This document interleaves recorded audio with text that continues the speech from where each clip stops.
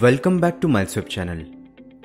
In this video, you will learn how to view error log in cPanel. Before starting with the step-by-step process, first we will see what is error log in cPanel.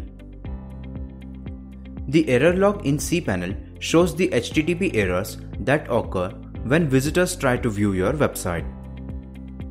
These errors can be related to the requested files that were not found, permission settings, and so on. The error log in cPanel can show the last 300 entries from your website's error log.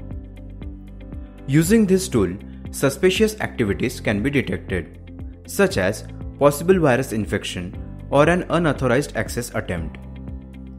Now, let's start with the step-by-step process to view error log in cPanel. Log in to cPanel. You will get cPanel dashboard. Navigate to metrics section and click on errors. Now you will see the list of errors in reverse chronological order. So in this way you can view error log in cPanel. Thank you for watching this tutorial. Give a thumbs up if you found it useful. Reach out to us on this email ID for any of your technical queries.